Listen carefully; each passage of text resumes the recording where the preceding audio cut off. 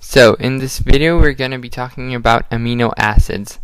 Amino acids are molecules which are present in our organism and which are the main constituents of proteins. They are molecules which can also be used for energetic purposes after the building of proteins has been taken care of. They are made of an aminic group, NH2, and a carboxylic group, which is acid, so that's where the name amino acid comes from. There's about 20 of these amino acids, and with some variations, which brings the number to 21 or 22 or even more sometimes. They have a lateral chain R, which changes, and that's how they have the number of variants. They are found in our organism, which has a pH of 7.2, 7.4 as NH3 plus and COO minus, so with two charges.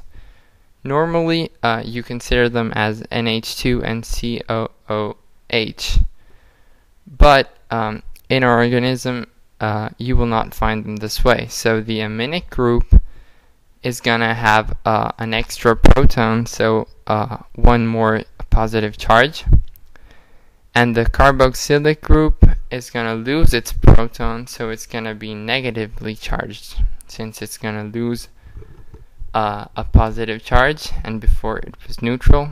It's gonna remain with one negative charge. So this is the form in which they are found in our organism. Now, proteins are macromolecules usually. They're very big in size. They can be small, but usually they are big. And they are made of many amino acids bond together. Now, the way the bond forms is pretty interesting. It's a peptide bond, which is very strong, and that gives a great stability to proteins. Now, the chain varies in length and in types of amino acid, and the different sequence gives different functions and shapes to the protein. Now, here you can see a table taken from Wikipedia with the 20 or 21 actually here amino acids. The different colors indicate different properties, like more basic amino acids, acid amino acids, and that's due to the lateral chain, which changes the group R, which we saw before, and they can be various lateral chains. Now, this is the way the peptide bond forms.